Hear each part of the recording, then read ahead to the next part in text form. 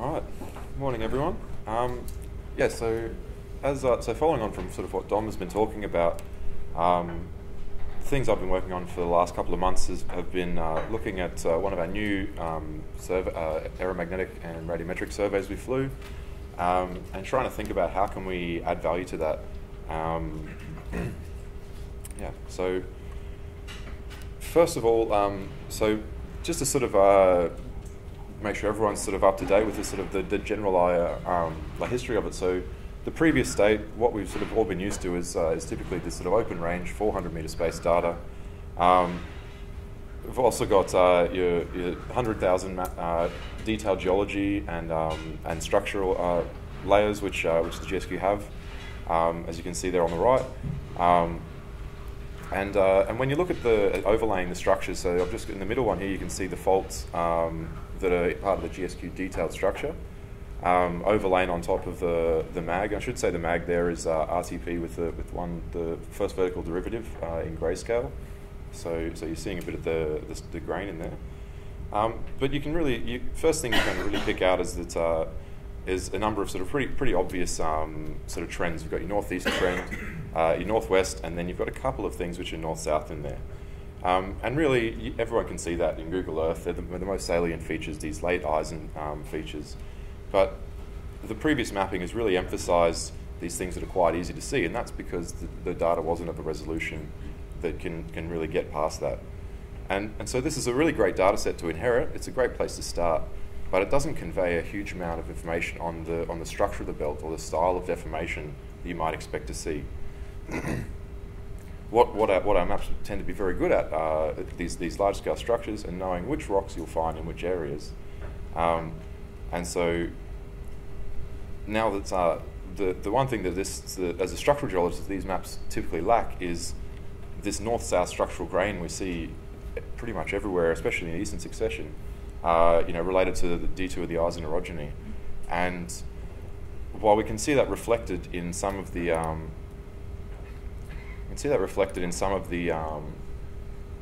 all the stratigraphy and the elongation in the Wonga belt through there, we don't actually see any structures. So the next step is to start to sort of leverage some of this new data and try and see what else we can find. So we've gone from a big step change down from 400 meter spacing to 100 meter spaced regional surveys. So we're really starting to get these sort of detailed surveys flown really close to the ground, and you can see a lot of the structural complexity. So it's a great pre-competitive data set for explorers to use, but it's also something that we can leverage and value add to. And as the search space moves deeper and deeper, it's explorationists are using new tools to test the potential, mineral potential at depth, and these are also going to rely on updates to the solid geology, which is really we need a better solid geology that's constrained by multiple geophysical methods to really understand what is the depth of cover and what are the rock types in the basement. And also, especially with the structural host and sort of settings in a lot of the eastern fold belt ore deposits, we really need to understand what's the structural style in the basement as well. So the concept is that if we first can understand some of the style and the deformation and the structure in the more well-exposed parts of the inlier, and then we can leverage that and use that information to apply it to more undercover parts of the belt, or looking at the same structural domains along strike where they go undercover. And GSQ's in a really good position to be able to do something like this because we can work, traditionally we've worked in a very regional sort of space, and explorationists are working very sort of locally at the sort of camp or prospect scale. And we're sort of in a good position to be able to bridge those two and try and sort of look at the sort of scales that some of these mineral systems are going to be operating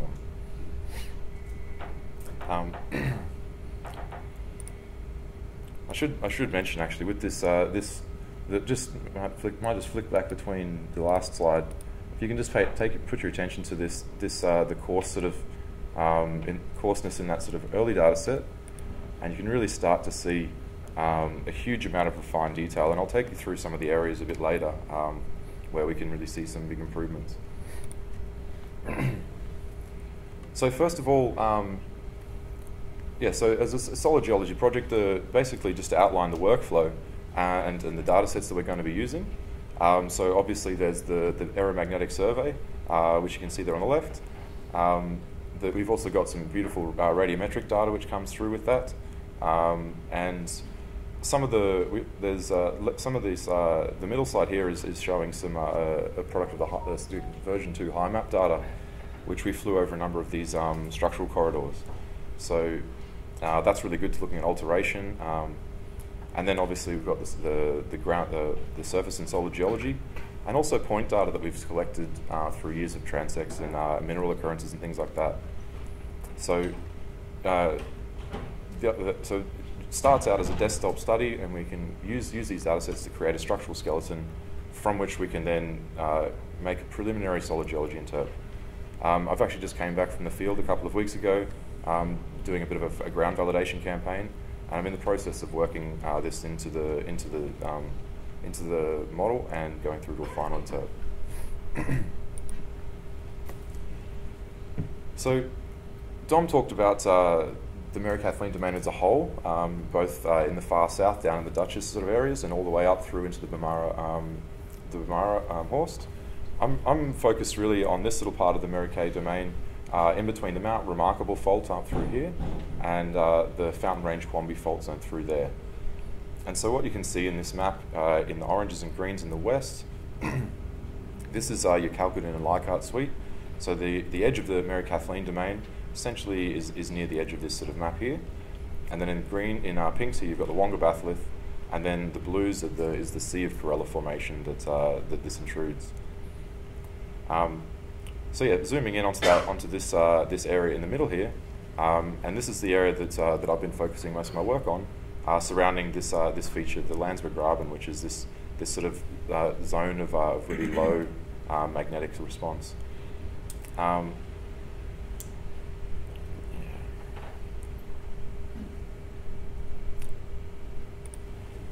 So before I go on, sorry, I should mention that a lot of the detail, the structure that comes out of this higher resolution, and I understand you wouldn't really be able to see much in the magnetics here, but really is quite sort of spectacular, and we've recognised that a lot of these corridors are quite high strain zones. There's not a lot of modified stratigraphic contacts. There's not a lot of sort of simple contact relationships through there. So Mount Godkin is one of these areas. It's really quite interesting. Dom talked to you a little bit about it. It's part of the Wonga Burstal suites, and some of the things that we found that were straight away is that the Mount Godkin granite is mapped as an undivided unit. But if you look at the second image through here, you can actually, what we've got here is the magnetics in the background, and then the geology overlain on top of that. And you can actually see quite a bit of difference there. You can see the radiometrics on the right for reference. And all of these light pink and light green zones are all mapped as a homogeneous unit. So you can see there's quite a bit of difference in there. And in the magnetic image, you can see there's quite a lot of high magnetic intensity, short wavelength features. So there's quite a lot of structure. Some of the interesting things we found is that the Cameron fault, which is one of these northeast striking faults that runs through to the south of Mount Godkin, was initially interpreted to run all the way through the north and wrap around the granite there. But we can actually see that it's actually truncated by one of these unnamed faults, which I'm just calling the East Godkin fault at the moment. In the east as well, there's this zone of sort of quite diffuse radiometric response, and when we did a foot transect in through there, we realised that there's quite a lot of fairly late brittle to semi-brittle deformation associated with really texturally destructive, like bleaching alteration. And this is a common theme that we found both from the desktop study and in the field. This early ductal, Eisen D2, that's overprinted by a brittle ductal, usually strike slip shear sort of related deformation. There's also this extremely high magnetic feature that you can see here is a bit of a strange one because it's probably one of the highest magnetic anomalies in the entire survey. But in this RTP image, it actually still comes out as a subtle dipole. So we think there might be some remnants there. And what's even stranger is that the rocks at the surface are actually just a pretty standard Corella formation, and they're essentially identical to the rocks immediately to the south here in this sort of more blue colour. So there's might be something in the subsurface there to explain that magnetization. We also made some pretty good observations of the intrusive contacts of the Mount Godkin granite. So there's previous studies who call it a sill-like body, and we definitely saw that's the case in the field. Initially, we thought maybe with all of this sort of shape and structure, it seems like maybe there's a bit of structure in the shape of that granite, but I think what we're actually looking at, or we realised that we're actually looking at the effect of a shallowly dipping body and interacting with topography there.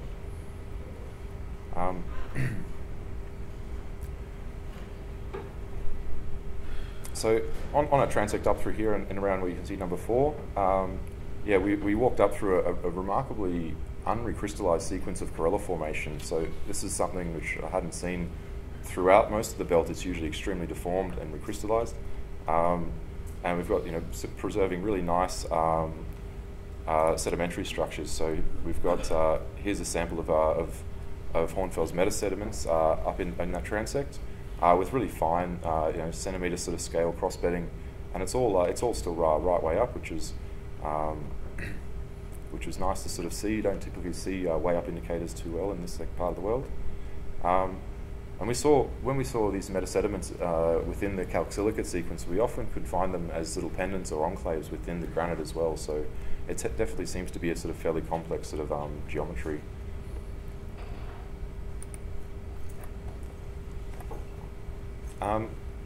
There's also some of these strange things, and I'll farm it out to anyone. If anyone knows what the heck these things are, please come and talk to me. The strata-bound layers of these strange nodular to sort of amoeboid shapes, and at first I really had no idea what we're looking at, but my current working hypothesis is that we're looking at some sort of a weird Scarni effect during the intrusion, and you've got sort of, it's constrained to certain layers, so perhaps something along some of these beds. We also saw a couple of indications locally of deformed bedding being cut by dikes. So these are 2 photos, and just sketched on top of them in black is the trace of bedding. So here's a very small sort of scale fold with its hinge plunging sort of moderately to the south, which is the same as what the overall bedding is doing, and that's cut by a granite dike here. And the image on the right, you can also see bedding that's folded in here, highlighted in black, cut by a couple of dikes which are coming straight out of the Godkin granite. So the issue is we definitely see there's some deformation either before or during intrusion, but we need to try and figure out what that means.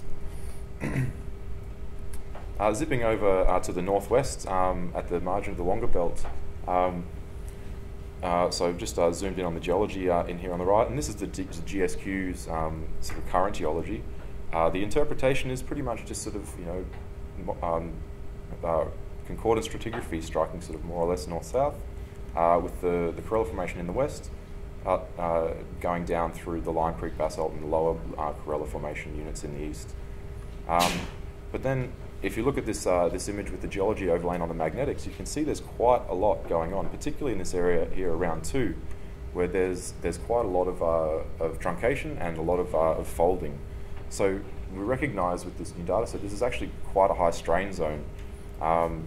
And the ductal character of deformation tells us that it's most likely associated with the earlier phases of the Eisen, so Eisen D2. And we can trace this zone all the way to the far north, and even in the more undercover areas north of the Mount Remarkable Fault, and it goes all the way further south around Mount Godkin and Birstall into the Fountain Range Fault. So it's quite a substantial sort of structure. You also see that in the image on the right there, this is a magnetic image with my interpretation overlain on it, and you see there's quite a lot of reactivation and splays off this. in the system, which are probably related to the late Eisen. But the most easternmost of these, up here in the top right corner, is the northern continuation of a fault called the Pinnacle Fault, which likely acted as a growth fault in the Jurassic. We can see the strata thickening towards the west, but then we also see the same Jurassic rocks. They're also cut by one of the strands of this fault. And so here is further to the south of the map that you see here, but this is where the Pinnacle Fault intersects with one of these mesas of Jurassic rock, and there's a big 5 metre thick breccia zone in through there. So we're probably looking at sort of maybe tens to hundreds of metres of displacement on some of these, of reactivation on some of these faults. And I expect that would be the case on a lot of these ones. It's just here we have Jurassic rocks to tell us it's actually pretty young. Another little area that's quite sort of interesting, and this has been one of the areas that's spent quite a lot of time thinking about, is over near the Roseby schist. So yeah, Corey, you recognise this over at we're looking essentially at Dugald River, which sits right into the eastern side of this Knapdale quartzite in here, and also we've got Little Eva in the northern part here. So there's quite a bit of economic potential through there, and the lithologies it's essentially a schist belt. With the Mount Roseby schist, which is equivalent to the Mount Albert group. So this sort of younger package of sediments, and that hosts this Roseby style, copper. There's great company mapping through the area as well. So this is one of the reasons why it's a great place to spend a lot of time. So we can use this to integrate with it. So essentially, we've going from 1, 2, and 3. We go from the Dugald River sequence, where we've got a couple of fault-bound packages, and then into the footwall further towards the east. A number of sort of schist, variably sort of deformed sort of slices of Mount Albert group, and possibly also Corella Formation. Going even further to the east into the Mount Roseby fault at number 3, and we think it's probably a subvertical fault, sort of with quite a lot of splays that sort of come up to the northeast. These are northwest. These northwest striking ones. They actually are responsible for some sort of stacking of the load up at Little Eva, and in the south, some of the splays here contain some of the Quamby conglomerate, which you see down there in 4. If you turn your attention to that image on the right there, it's a strange one for probably most of you, but this is some high map data, and what it's showing is the crystallinity of white mica. So blues and purples are more kaolinitic, and the yellows and reds are more crystalline, sort of. And it could also be sort of chlorites as well there. So, but you see that we're associated with in Dugald River. There's sort of quite high values up near a lot of this sort of Roseby faults. We've got sort of elevated sort of crystallinity. It tells you there's probably some high temperature fluids coming through there. This southern area is, and I'll just flick back, draw your attention to this. This is the same image, but now we're just looking at the pixels with above the median amount of this white mica, and we're still then color coding it between low and high crystallinity. And there's a strange actually anomaly right here, which is just north of the Quamby gold mine, which this has sort of got me thinking a little bit at the moment. There's quite a lot of this maybe quartz sericitic alteration through there, but this little circle through here is a zone of increased abundance and higher crystallinity, and it's just near that gold mine there. So. And it's coincident with a little ring shape in the magnetics as well. So it's a strange little place. We've found the Quamby gold mine again, I guess. In the west, we actually got quite a low strain zone, starting with the Knapdale quartzite through here. It's all pretty homogeneously dipping to the west, and relatively undeformed. We think going in sort of, we think that there's I think it's a lens of competent rock sitting in there in between some sort of more deformed sort of zones, and you get quite a lot of alteration in that upper contact through here along one of these main faults, and you get sort of things like garnet staurolite schists sitting in between just quartzites, and then further to the west, pretty standard dolomitic siltstones and dirty dollarstones.